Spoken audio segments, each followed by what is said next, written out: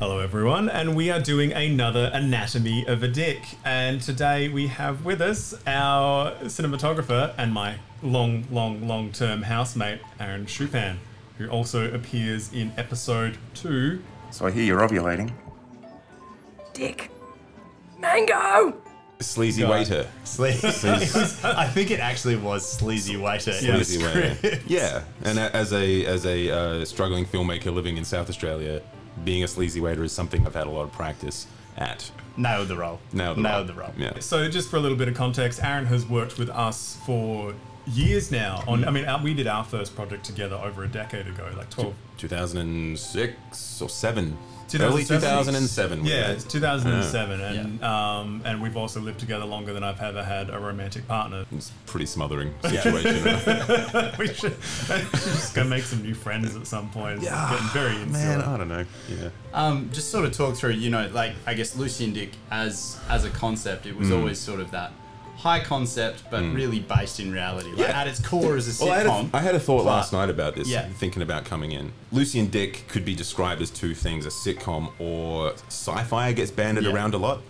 And I think from very early on, even the first short, for me, it was a story about two friends. Yeah. One of them just happened to be a robot. So that whole thing of like, and it just happens to be a robot was always in my mind approaching this. So I guess if there's a highfalutin term that was maybe in the back of my mind the whole time, it wasn't sci-fi, it was magic realism. Ooh, magic realism. Yeah, I found myself thinking about things like Calvin and Hobbes. Yeah. But you know, things where there's a character who has almost a secret friend. Like Dick's kind of like her secret friend that she doesn't share with other people. They don't go out. When they do go out, it's very kind of self-destructive, and they ruin the potential for other people coming into their little bubble. Is he crying? No, I'm not. Dick to Lucy, all right, I feel a little bit bad. Let's try to cheer this wanker up. Why don't you ask him about one of his hobbies? Over. Do you like nachos? We didn't have heaps of pre-production on this, and it was something that I kind of clicked within the first couple of days, was that the further Lucy goes into a kind of weird, toxic, insular state with Dick, the more stylized the shooting and the lighting would get. So like when she's at her office, we just shot that super straight.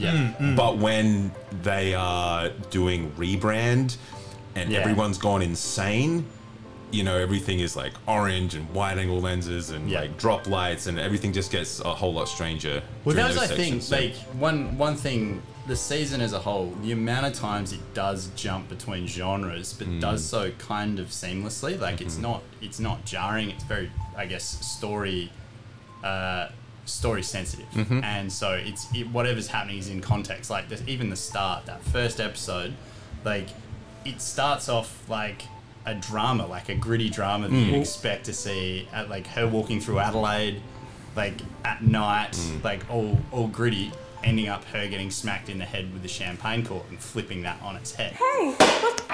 Yeah! Oh, fuck! I think that was out of just a desire to do a bit of world building as well before we just jump into this house. I wanted to look for any opportunity to, I guess, open the scope. The opening section where it's much more sort of indie film sci-fi. I guess we're channeling a bit of like Her, and Spike Jonze, Spike Jonze sort of stuff, where there's just like incidental sci-fi elements, just to like drop you into a bit more of a broader world before we get into this insular little world for like the next few episodes. Just Lucy and DiC, the Lucy and DiC bubble. Exactly, before we're in that bubble. But also, like, you know, there's a swearing robot in this thing, but there's also a whole lot of heart, and I think that opening in particular was a really good way to drop us into Lucy's psyche before Dick comes in swearing and farting and blowing champagne corks in her face. Well, because when she's out in the world, it's quite harsh and cold. She's getting jostled. She's very slouched. She's alone. She's depressed. Then she comes up into this very warm and cozy space. Exactly. Sort of Well, and also just, you know, the mechanics of filmmaking, you want to give the audience something to sympathize with that character immediately, and we can all relate to going home after dark and it sucks. We all know what that feeling's like, of like, oh, bloody hell. Like, I'm going home and I'm tired. I'm just gonna have to do all this tomorrow. And then like, get pinged in the head. and you get home, and and like there's something annoying when you get home. Yeah, but yeah, like I guess talk us through a little bit more. Like, so that sort of started it, but really once we warmed into those later episodes, those genre jumps and flips were quite drastic depending on the episode. I mean, you talked about the rebrand one being pretty crazy. The Office, her getting fired, that episode goes through crazy stuff in terms of interrogation, to standard Office stuff, to flashbacks, like... Well, I think you talked about it working kind of seamlessly. Yeah. I think that comes from, like, I wouldn't do that within like a drama or another film, but the tone of Lucy and DiC is slightly cartoonified. Yeah. It's not full cartoon. And Lucy's performance is 10% more elevated than it would be in a standard film, so I think that extra stretch room allowed us to push to the ropes and be like, let's do a little Scorsese today, or let's take it a little bit, Law and Order-y here and stuff like that. Right from the get-go, we always talked about Lucy and DiC having one toe sort of dipped in Looney Tunes logic, where when people throw things, it whips like bang and smack and whack and bam and just little intensifiers. It's there in the sound design. When Dick throws his pen away, it goes everything but like the bin falling over and the dog barking. So the Office episode, I was super keen to look forward to. I was really looking forward to, because it had so many different things going on. It's this really manic sort of episode where I mean, like, just Lucy is racing to keep up with what's going on. This thing has happened. She doesn't even really know what's happened or why it's happened or how it's happened, and she's piecing it together. It's all happening faster than she can keep up. But we sort of shot it like a police procedural. I was really excited. Like, this is an interrogation. This is one of those awesome bottle episodes, like from Law and Order, where they've got the guy and they're sitting him down like, all right, what really happened? And you keep cutting back and forth between the scenes, and a bit of a Rashomon-y thing as well, where Dick's got his version of events, and she's got her version of events, and it was an opportunity to really explicitly go into a subjective viewpoint in terms of the visuals. But this episode in particular, we kind of got to do that because we're going into Dick's bullshit version of events. Or Lucy's bullshit version of it. So Lucy knows she's in trouble, and she's trying to recount her story and keep us, and put a real happy, just like, I don't really know what's happened, but trust me, everything was normal, everything was great. I'm a perfectly well-adjusted person, and so her flashback, very exaggeratedly, is an attempt to portray that to her boss. It's all quite controlled. So her flashback, because she also, in a way, when talking to others, would like to believe that she's in control of things. So it's all on tripods and it's all on rails. So every move is like very controlled, very still, mechanical, and all of her movements are also mimicking what the camera's doing. So as the camera turns and twists, she also turns and twists with it. Like, it's all timed really nicely. But then when we got to Dick stuff, we went completely handheld and sort of like a weird Dutch tilt ankle, and we come up with him, and then we're following him in, and it's all desaturated and grainy in his, but it's all really glowy and shiny in hers. And so you've got these two very different subjective accounts of what's taken place, but it's being communicated with what we're doing with the camera as well.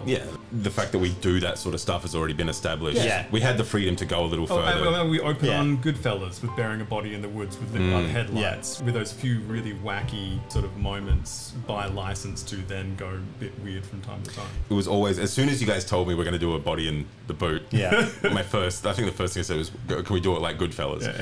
I think that'd be funny to like actually do side by sides of a couple of because there's a handful of shots there that are direct, like the empty couch shot as well. I'm just talking about my own plagiarism. But no, but it's more like So what about? Well, it's something that I'd like to say is that if I was going to have a closing statement, it would be that it's your job as a cinematographer not just to know about lenses and sensor sizes and what different lights are called, but your job is to watch every movie ever made as much as you can, every TV show, every movie, everything, because that's where you learn. That's your research. It's that stand on the shoulders of giants. It's like there's 100 years of cinema, and each of us stands on the shoulders of the pile of men and women that came before us making films. And that's how movies get better, I think. So, it's really good. And we did that a bunch. And it's fun. It's just fun to do. And it's awesome shorthand. I wanted it to feel constructed. And feel like there was more of a plan than just let the funny people be funny. Well, this Lucy and DiC could have very easily. We could have just been on that couch for an hour and a half. Yeah. You know. There's probably a version of that does work.